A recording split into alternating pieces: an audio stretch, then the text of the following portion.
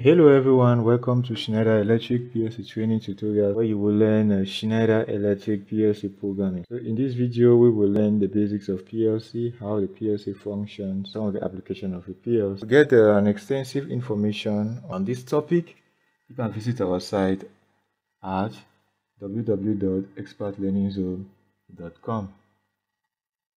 So first we are going to begin by understanding what a PLC is. So what is a PLC? So programmable logic controllers, commonly called PLC, they are actually small computers with a separate components, that has been designed to control the process. What is now the importance of PLC? So PLC have been found applicable in large areas in the industry. So they have been used in different areas like circuit breakers control. They have been used in different areas like pump control. They have been used in different areas like motor controls, as well as other machineries. So PLC nowadays are of great importance, and they offer great mechanism to control industrial operations of large number, especially machines and devices found in industry. So with their advanced usage, it is progressively becoming important. So it is progressively becoming an important part of industrial automation engineering. So thus, it is of vital importance that professionals who are looking forward to become experts in the field of automation engineering should be given proper training in this area. Let's look at some of the major components of a PLC. So I'm going to begin with the hardware components. So the hardware component is actually the part of the PLC that you can see, and physically see or touch.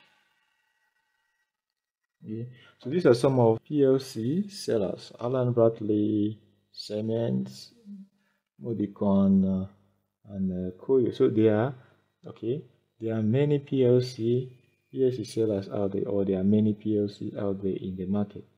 The second component that we are going to look at is the software. So the software is what we use, it's what we use to set configurations to the hardware, and we do this with the help of a software environment, an IDE. So this is where we build all the logic that we need, to implement on the hardware.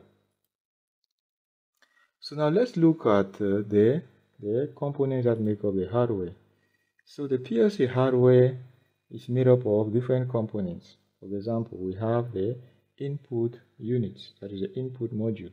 The input module gathers information from the environment, from the external world, and channel them to the CPU, to the central processing. The central processing unit now processes that information and sends them back to the outside world through the output module. And our outside world now, we may have things now like motors, like valves, like LEDs, and so on. While for the input unit, we can have things like sensors or switches. And all of these need to function with the help of a power supply. Then we also have our workstation, which we call the programming device, which is where the software component resides. The software component resides here. So now let's look at some of those components in detail that makes up the hardware. First, the processor. So the processor is responsible for performing all the arithmetic and logical operations of the system. Next, we have the power unit. So the power unit now is responsible for converting the AC voltage to a voltage level that our PLC can understand. Remember, our PLC is an electronic device, and as such, it works under low power. So the power unit should be able to convert it to the appropriate form. Then we have a memory. So the memory is where the program is loaded, before it is being executed by the CPU. So we load it, we have to store the program somewhere in the hardware for it to be accessed by the CPU for execution. So we do that with the help of the memory unit. So the next component will be the input-output unit. So like we earlier said, that the input-output unit, they are responsible for relating our PLC to the outside world. So we get external information from the outside world through the input, and we send information to the outside world through the output. And finally, we have now our programming station, which is where we build the software logic to transfer into the CPU of the PLC for execution.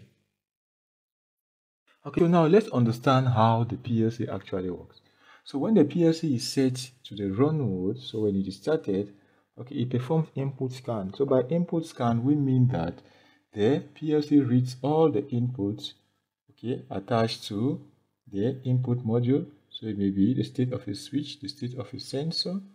And when it reads all of them, then they are copied into the CPU, and based on the state of those inputs, the program is executed. So logic is passed now based on those inputs.